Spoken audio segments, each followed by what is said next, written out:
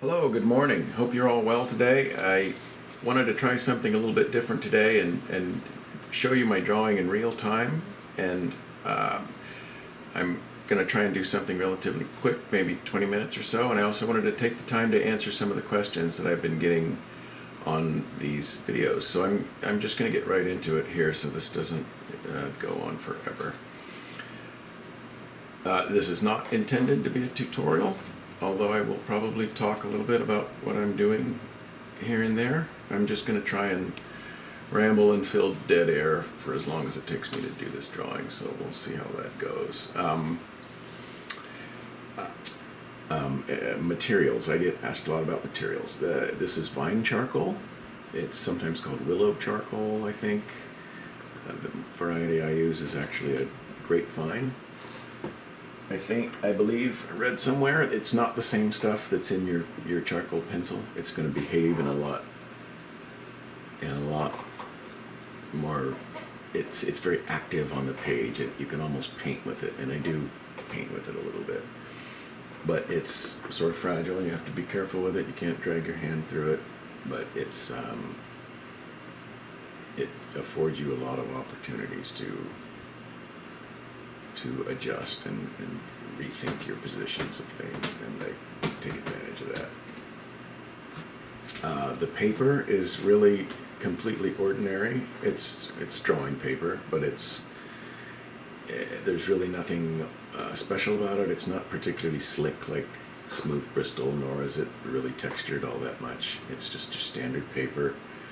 If there's some trick being performed, it's being performed by the charcoal. So if you're someone that's having a hard time getting your charcoal to really do anything for you after you've laid it down on your paper, it's probably because you're using compressed charcoal like a charcoal pencil. Or they have, to further complicate the matter, you can get sticks of compressed charcoal, and that's not going to do the same thing either. So I would encourage you to look for vine charcoal.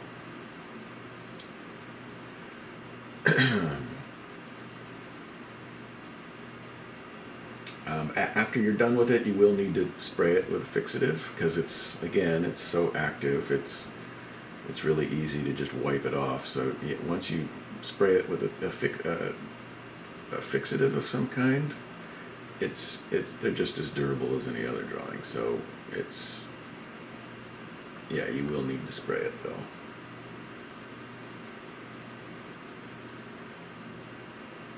This guy's got a beard. It seems like every drawing that I have done lately is someone with a beard, and some of those are commissions. I suppose I'm choosing some of those references myself, but it's it's totally unintentional. I guess there's just a lot of beards out there right now. Got some darkness here, and right now I'm just trying to get close with things. This is a style that searches a little bit for proper positions.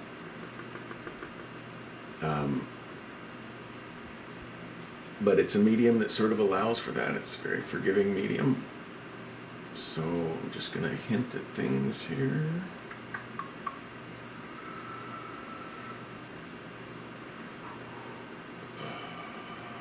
Let's see the name back here.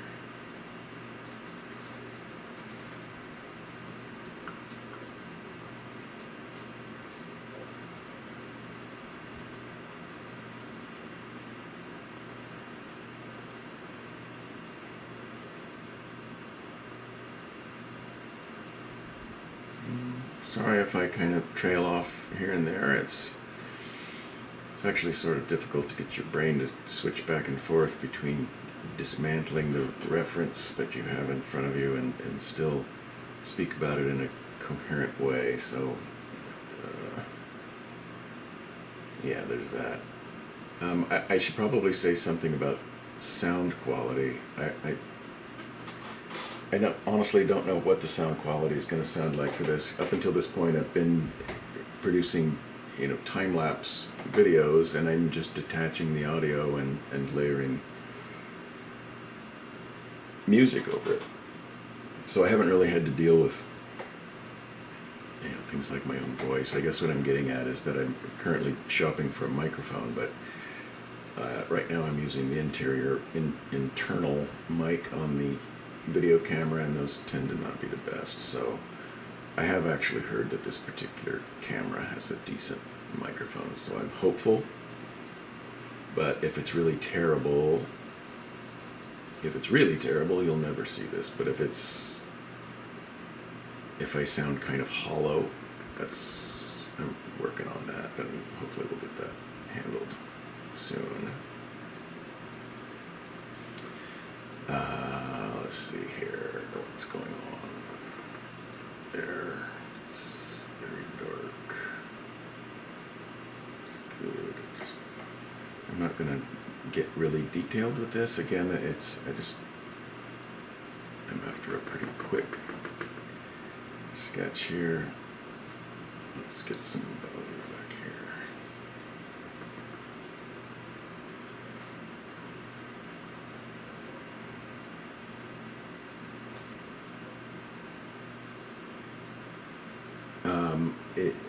Another thing a lot of people ask about is the reference photo. And I get that. I probably would want to see the reference photo too. And I will sometimes, but sometimes I don't. And one of the reasons why I don't is that I don't want to get too hung up on perfect placement of things. It is a portrait, and I'd be lying if I said I didn't want to get it to nail it. And sometimes I do nail it right away, and lightning strikes. But sometimes I don't, and it's in a longer effort, and I do have longer efforts that I spend 3 or 4 hours on. I worry about things like that a lot more, placement and likeness and such. But I don't so much with sketches. I tend to just relax a little bit more and loosen up. So, if I don't show the reference, sometimes it's just because I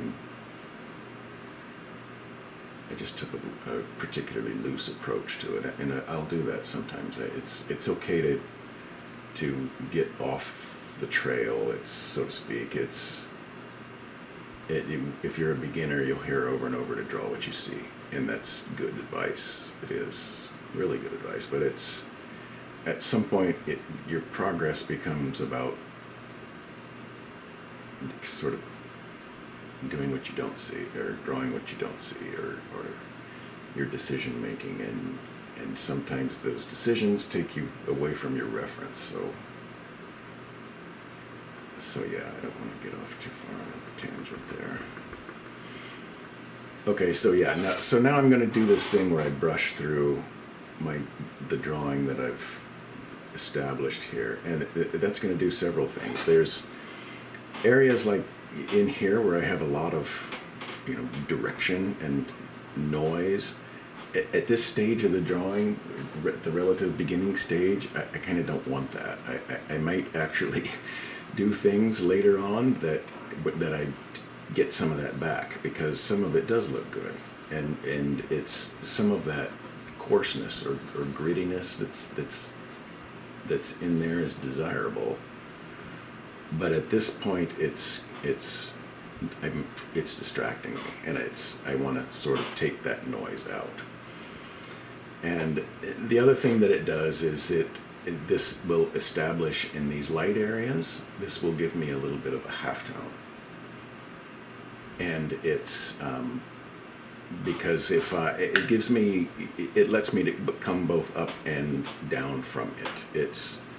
I've taken what was totally the color of the paper, and now I've given it some value. There's not a huge amount in there, but there's enough. So when I pluck highlights out of here, I can't pluck any highlights out of the color of the paper because there's no other value there. I don't know if that's obvious or not, but now I have something that I can bounce off of, so to speak. And this also gives me an opportunity to reevaluate my positions of things. Do I like where things are sitting? And if I don't, this is still active enough that I can make adjustments. So I'm going to do that now. If there's something that if I like where something is, I'm going to reinforce it. If I don't like where it is, of course I'm going to try and adjust it.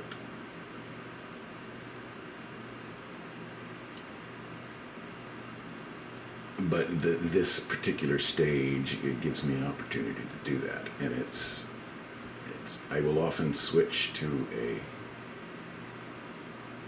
charcoal pencil at this point, but I'm just not in the mood, so I'm going to just stick with the vine charcoal.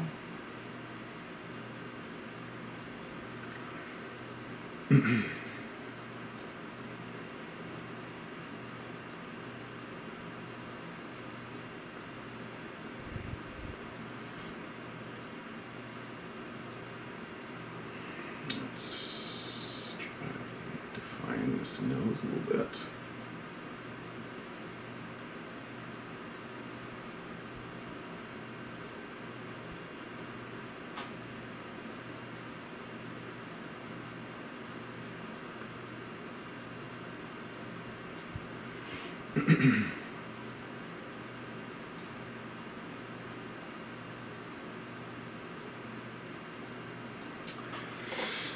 Let's see. There's some nice little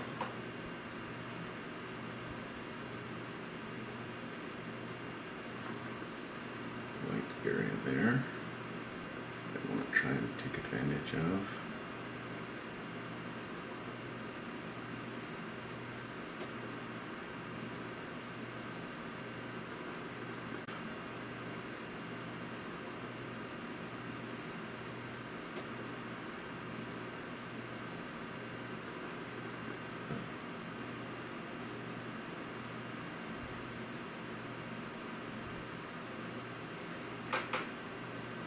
I want to bring this up and a little darker there. I tend to hit the corners of the mouth, and at the beginning anyway, although we're really not in the beginning, but I tend to downplay the mouth a little bit because it's notoriously hard to get right, so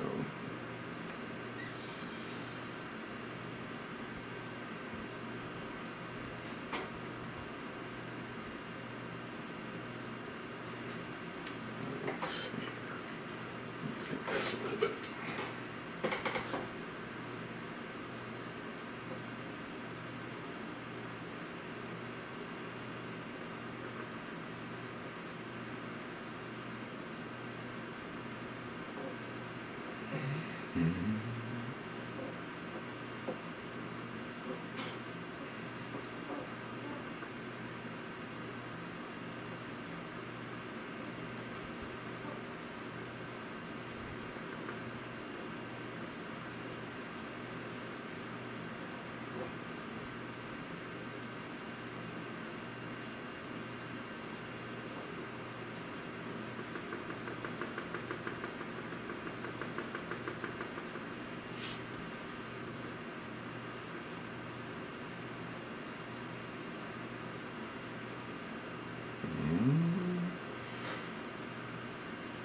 Okay, got some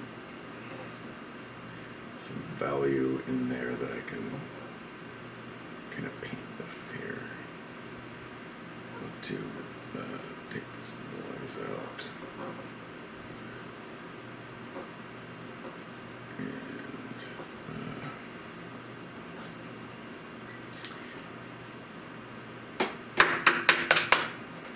You hear me wrap my brush like that. I'm just dislodging the charcoal that kind of builds up on the end, and I can kind of paint with it a little bit. I can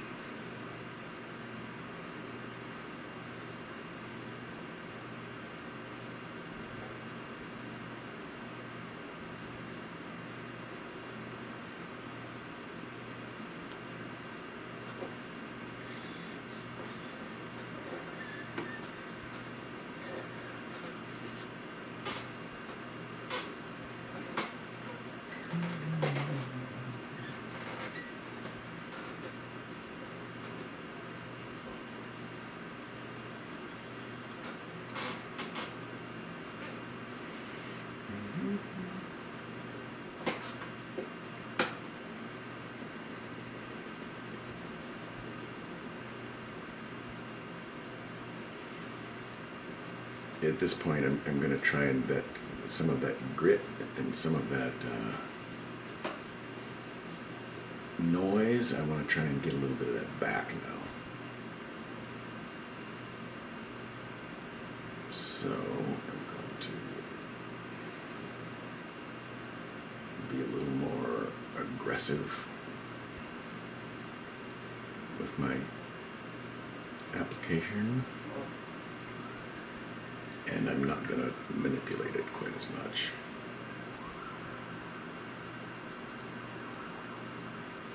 Because I feel like my positions are a little bit more. I don't think anything looks too far off. I'm not going to do too much to this ear over here. I'm just going to kind of let it do its own thing here.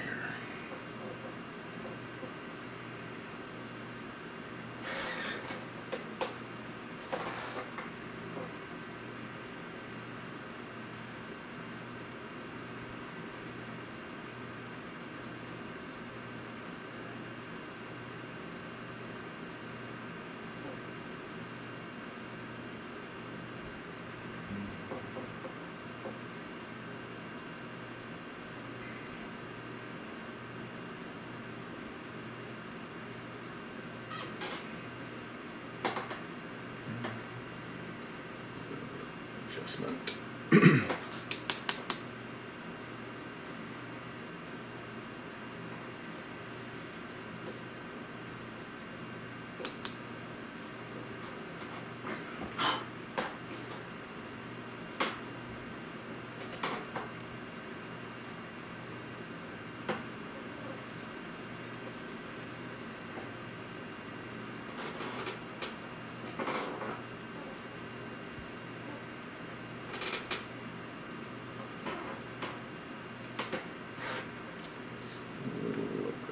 Here, a little softer.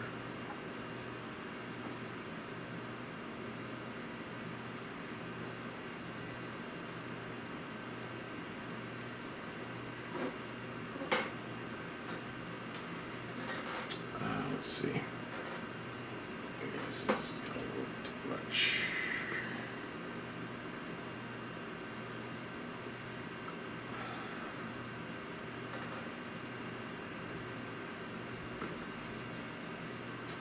Let's see here. I'm going to pluck out a few little highlights, and I'm probably going to call this finished. I just kind of like that I kind of like where it sits right now. It's got some interesting things going on. So there are some nice highlights though that I need to get in here.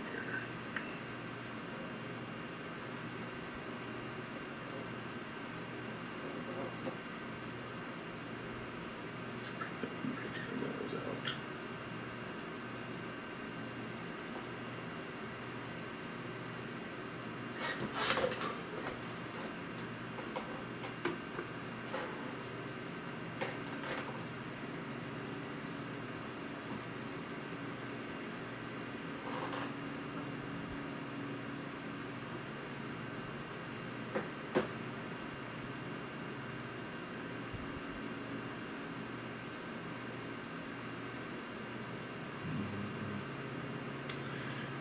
Just a few little spots here.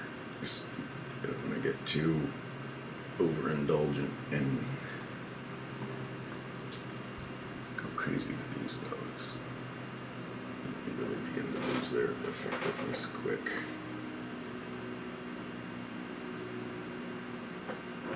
Let's see here. There's one little spot here.